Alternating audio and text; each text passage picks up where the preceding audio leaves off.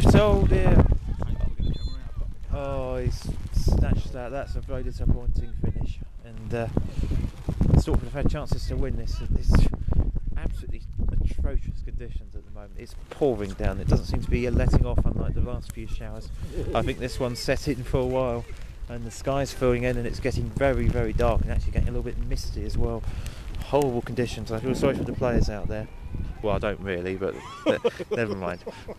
It's Ongar Town 1, Bishop Stortford Swifts 1, and in the last few minutes here at Love Lane. Thank goodness for that.